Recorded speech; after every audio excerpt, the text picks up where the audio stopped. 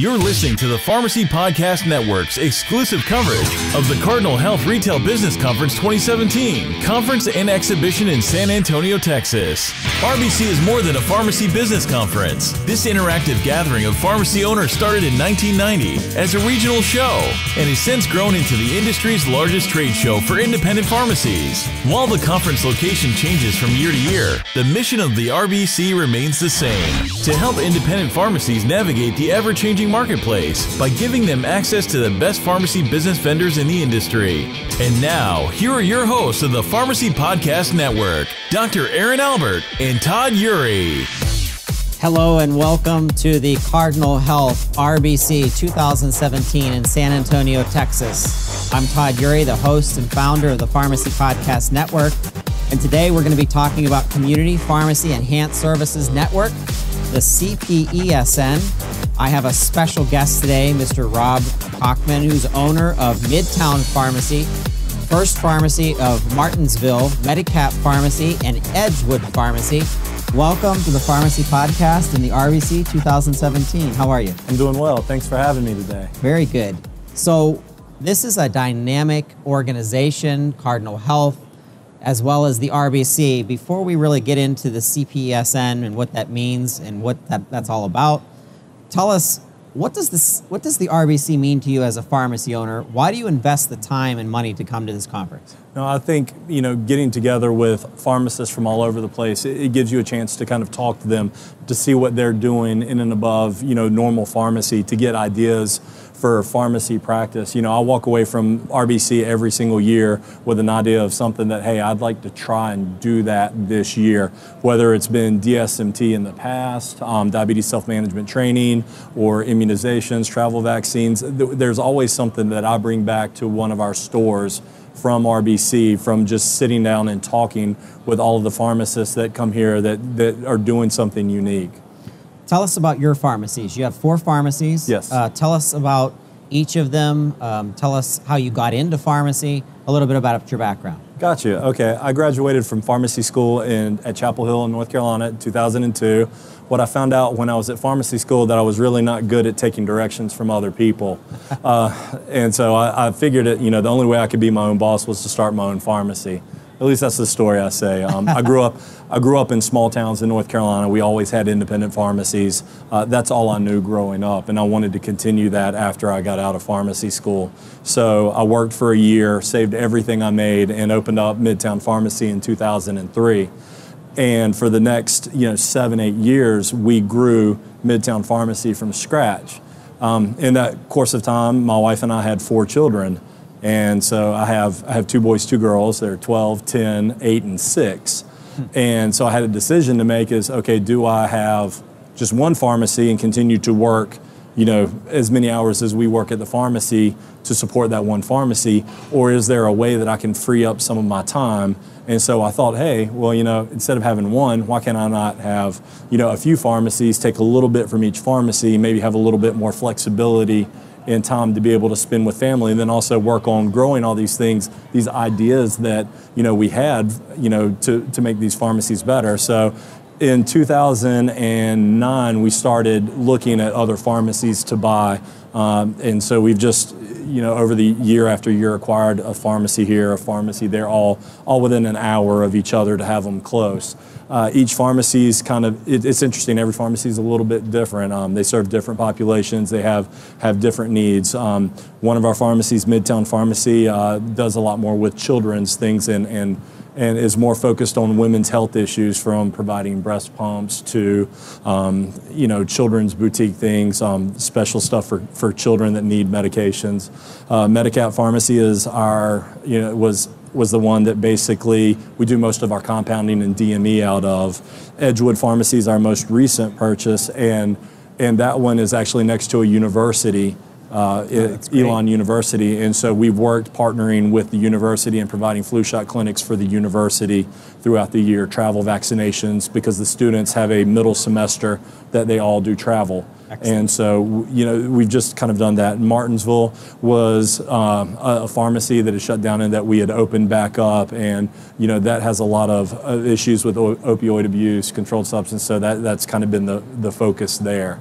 So everyone's a little bit different. So you mentioned, Rob, about coming together, and the reason that you come to RBC, part of that is really networking with other pharmacy owners. That's really the meaning and purpose behind the CPESN, is that strength of that network, strength in numbers. So just give our listeners, give our audience an overview. What is the CPESN, and really, how did it come from North Carolina in partnership with the NCPA? Okay, so about 3 years ago, there was a group in North Carolina called Community Care of North Carolina, which is kind of an arm of North Carolina Medicaid.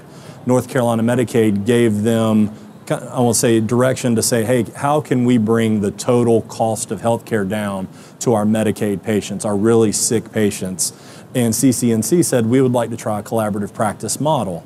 You know, we'd like to include hospitals, physicians, nurses, and pharmacies. And so at the time, one of the pharmacists in Charlotte, North Carolina, his name's Joe Moose. If you've heard of him. Joe Moose, I know very well. Yes, Joe Moose. He's been on our show. Exactly. And so he had the connections at Community Care in North Carolina and said, you know what, we can do this as pharmacies. You know, I'll help start working on building a network of pharmacies across the state of North Carolina that can provide what are called enhanced services. So CPESN, or I'll just call it CPSN because it's just a lot to say CPESN, is Community Pharmacy Enhanced Services Network. And what that basically means is that we do more than just putting pills in a bottle, which is what every single one of you guys do. You do more than that.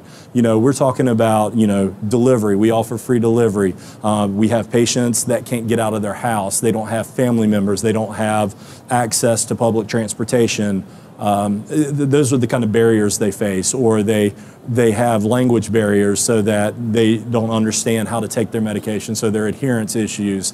Joe was looking, and CCNC, they were looking for pharmacies that could bridge those gaps to find out why these patients' healthcare costs were continually going up, and is there anything that we can do as a collaborative team to bring those down. And our pharmacies part of it was to basically, since we see a patient on average 35 times a year, was to be able to influence our patients' outcomes and their health and their happiness by all the number of times that we interact with them, by providing them these extra services that we already all do. And then ultimately, and in my mind, the most important thing right now, as far as the future of this, is to show that, hey, what we do makes a difference, and we decrease the amount of total healthcare spend an insurance plan has to spend on those sick patients because of the amount of care that they receive, especially from the pharmacy. So the initiative started in the state of North Carolina, but it's expanding. Can you share with our listeners and the audience, how many states are you into, and are there chapters that we can actually, from a grassroots perspective, grow the network? Yes, absolutely. So right now, I want to say that Doug Hoy of NCPA said there are about 9 states that are already going live with CPSN. There are multiple, I think 6 to 12 more states that are in the process of doing it. Most states have what's called a luminary, which is a person that is spearheading the quote-unquote CPSN network in their state. So what I would suggest is if people are interested in CPSN in their specific state, they go to the website, which is www.cpesn.com, and go there and see for your state if there's a luminary. If so, contact that luminary. If not, then contact NCPA to come find out how you can be the luminary for that state. Very good. So as a pharmacy owner, I'm listening to the show, I'm in the audience. What is this really going to do for independent community pharmacy? And I know that sounds like a simplistic question, but in our previous session, when we were interviewing Deanne Mullins and Doug Hoy about CPESN, they prefaced a lot of this. And a question from the audience, and I'm sure in the minds of pharmacy owners, is, hey, sometimes I can't even play. Sometimes the patients are being taken away from me based on a PBM contract, based on being forced to go to mail order. So tell us facets of the benefit of this network. One of those facets being changing the payment model, but also the protection of our patients that want to stay with us, the independent pharmacy owner. Can you kind of elaborate on that part of it? Absolutely. You know, this is the part where we can say, you know, this isn't going to work, or we've already been down that road before, we've done stuff before. In North Carolina specifically, we had a project called the Asheville Project, which was, if you've ever, talked about, pharmacists first providing clinical services, we demonstrated that in Asheville with asthmatics that we could, decrease their cost of care. We just never did anything with it. And we relied on just maintaining that PBM-centric model of how we get paid. And if you looked at the slideshow that Deanne talked about today, 10% of total healthcare costs is PBM. That's it, just 10%. And that's what we're stuck in. We can't get out of that. And like I said earlier, there is no way that I will ever see a PBM say, you know what, we want to pay you more as a PBM. That's not what PBM's jobs are for. Their job is to decrease the cost for the health plan. Honestly, that's what they're supposed to do. So our thought is, and my hope with CPESN, is that we get out of that PBM-centric mindset and say, okay, there's a whole 90% of the healthcare spend that we can have a part in because of what we do. We don't just put pills in a bottle, but maybe if we can show, and in North Carolina, we're collecting the data and we have the data to prove that we can decrease the total healthcare spend as part of a team, that we can go to other private payers, self-employers, people that self-insure themselves, and say, listen, here we've already shown that we can save money here. Let us do that for you. And I think that's the beauty of it, is that we'll broadly have this whole national network of pharmacies that can do that, and that we have something to work with instead of being fragmented. So let's talk about the facets of pharmacy. In growing our business as independent pharmacy owners, we have to continue to offer different services to the demographic within our community that's asking for those services. Senior care pharmacy, specialty pharmacy, compounding. Is this all under the umbrella of CPESN?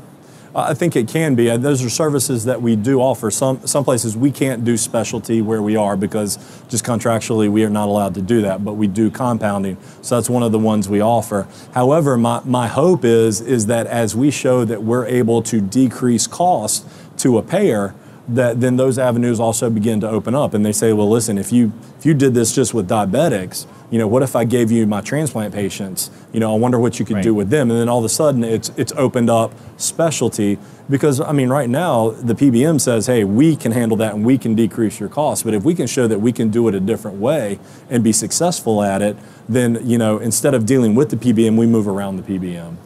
And that collaboration is pretty important, because if you can find a privately owned specialty pharmacy possibly in your area to partner with, you can insulate yourself from another PBM that offers a retail pharmacy set and a specialty pharmacy set from taking that business away from you, because you already have the service for your customer, for an HIV patient or for a Hep C patient or for some specialty med that needs to be monitored and managed. Exactly. So is that part of the network too, is really reaching out eventually to other facets of pharmacy? I think so. I think that's the hope, is that we kind of take back what we do as a pharmacy, and including all parts of pharmacy, including specialty, compound, the things that the PBMs have tried to carve us out of in the past 5 to 10 years. So the data is pretty important. Talk to us about how much data do we have to share with other providers, other luminaries per se, that can go to politicians, that can go to lawmakers and say, look at this data, look what the CPESN network is doing to the cost of care. So share with us a little bit about that too. Okay, so in North Carolina, that's been the biggest thing. And so when we provide this care, we have to basically log into a care platform and log what we do. And each patient is assessed a risk score based on how complex their conditions are, their therapy is, et cetera. And we basically, look at a multitude of different factors: number of doctor visits they make, how many hospital admissions they've had, what their compliance percentage is, have they been to a pharmacy, how often they're going to a pharmacy, have they had a CMR, all of those things. And so we look at it and say, okay, for these highest risk patients, here's what we've done, here are the steps that we've taken, here's ultimately year 1, year 2, year 3, and now going into year 4, here's what we've done with those high-risk patients. And I don't know the specific numbers for North Carolina. I know that we have saved, a lot of money for those high-risk patients in the state of North Carolina. And our hope is at the end of year 4 of the grant that we do have with North Carolina Medicaid, that we go to other private payers and say, here's our data. Because that's always been the thing, is you can go to a payer and say, you know what, I can save you money, and they go, show me how. They don't want to be the guinea pig. They don't, and they don't want to pay for something that's a maybe. So now we have something that is definite, and we have numbers that we can show them. So at the end of year 4, they'll compile all these numbers. And for other states right now, they can look at the preliminary numbers. All they have to do is either go to NCPA or CPESN and say, hey, can you show me what data for North Carolina there is right now? Because we've had 3 years worth of it so far. So this sounds aggressive. It's exciting, and I think we have to take it in steps. One of the things that I'm looking at from the perspective of the value of independent pharmacy in comparison to other means of pharmacy services is, how does this change or improve for a plan the star ratings?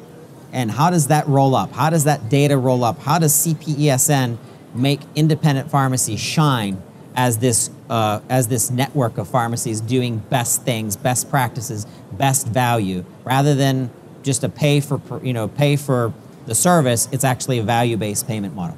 Agreed. I think you have to look at it from a completely different way. I mean, if you look at kind of MTM and star ratings right now, I mean, I feel like they're cost-saving tactics. Originally it was, okay, I want you to switch this patient from brand X to generic Y, and now there's a big push for, this patient should be on 30-day to improve your adherence scores. You push them to a 90-day, and that's all the PBM cares about.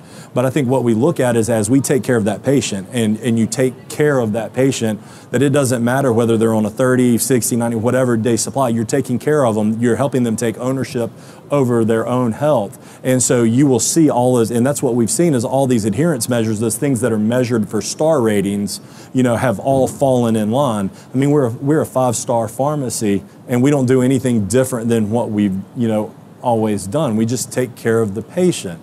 And it's consistency, isn't it? Yeah, it is. We do, we do the same. We treat every single patient the same, whether they're in the sickest, percentile for CCNC or they're in the healthiest. We're treating them all the same way. But it's kind of funny how once you start treating them, and all those numbers that are MTM, star rating type numbers tend to fall in place. So if you have a diabetic patient that also is suffering with another disease state per se, how is the best practices under the umbrella of the CPESN helping a pharmacy owner to supplement other things happening to that patient to help them be healthier? Well, I think they leave that, and that's one of the great things, is they leave it up to the pharmacy to do what they do best. Okay. So for us, we have, let's say we have DSMT, which we do. So we do diabetes self-management training for our diabetics, but we don't just go DSMT if they have comorbidities, if they have, renal function issues, if they have high blood pressure issues, they have heart failure issues. We address those too. So it's not like we're just treating one disease state. We're treating the whole patient. We're looking at them and making recommendations as to, okay, well, they were put on this for this, but then they got this added for the side effect of this, and when they got this added, and it's amazing how much duplication in therapy, and it just is amazing that all the stuff that you can, once you sit down with the patient, can find out. But I think it goes back to not treating just one thing, it's treating the overall, patient just in everything that they do. And we don't look at, even though we may get sent somebody for diabetes and they do have high blood pressure, we're not looking at just their diabetes, we're looking at everything. Because our goal for our patients is to basically make them healthier, make them happier, and give them a better quality of life. So to me, if I look at a pharmacy, 300, 400 prescriptions a day, moving along, pretty busy, lots of techs, 3 or 4 pharmacists. To implement some new program, it feels daunting to me. It makes me like, oh goodness, now I have to do something else. So what is CPESN doing for the pharmacy owner to take this in stages, to take this in little bites, so that we can actually become part of the network and offering these other services, and then having the data to eventually pass back to the entire organization to really strengthen independent pharmacy? I think that's kind of a twofold answer. The first is CPESN, when you sign up in North Carolina, you have a checklist of all these services that you can provide. So if you can't provide a service, then you don't check it off. If you don't have anybody that can do DSMT, you're not going to check DSMT. Now, does that mean you'll get DSMT patients? No, you probably wouldn't. But it at least gives you whatever your expertise is, something that you're already doing, you will get those patients that fit that and are in your area. So it helps so that you're not having to just jump right in and be an expert at everything. But on the other hand, I would say personally, how can we not afford to do this? I know a lot of pharmacists that I talk to say, you know what, all I've got time to do is just sit on the counter, fill the prescriptions, and get them out to the patient, right. Which I understand. Trust me, the pressure's there, but we're going to have margin pressures that shrink every single year. We're not going to make the same this year. We're not going to make the same next year. The year after that, we're not going to make the same. And so we truly can't afford to just sit there and do nothing and just continue to fill scripts. At some point, you have to say, okay, I've got to bite the bullet and try and do some of this, because otherwise the PBM model is just not sustainable for independent pharmacy unless you're filling thousands of scripts a day. I mean, that's the honest truth. Right. So in closing, what is your advice for a pharmacy owner listening to this podcast or in the audience right now as next steps in order to get involved and, once again, not to feel overwhelmed? Gotcha. I say, first steps is if this is something you're interested in, and I hope that you are interested in that, go to the CESPN or CPESN website, go to NCPA, find out how you can get involved, however that may be. And in your state, it may be different than in North Carolina what they're doing, but, try and find a way to get involved. Even if it's you can't provide it, maybe you can help find other pharmacists and other pharmacies that can help provide that and build that network so that it's a national network instead of a statewide network. But also, think about the future of where you think pharmacy should be in the next 5 years, in the next 10 years, and what you're doing. I think all of us will say that we do more than just fill prescriptions. We all take care of our patients. We all, say we do a lot more than that. We provide a lot more value to our patients than just putting pills in a bottle. Because heck, if all we did was put pills in a bottle, we'd go work for a chain. Right. So I implore all of you guys to try and, even if you can't do much, do a little bit, take that risk. We all started our own pharmacies, bought into pharmacies. We took that risk knowing, that it may not pan out, but we're going to take that risk. This is the same thing. We don't move forward unless somebody takes a risk and tries to move us forward. And that's honestly, what Joe's vision was for pharmacy. It's the vision that a lot of us pharmacists in that network have, is this is where we see pharmacy going in 5 to 10 years, and we want to be on the ground floor of that instead of playing catch up. I'd like to thank Cardinal Health for giving us a platform to talk about the CPESN.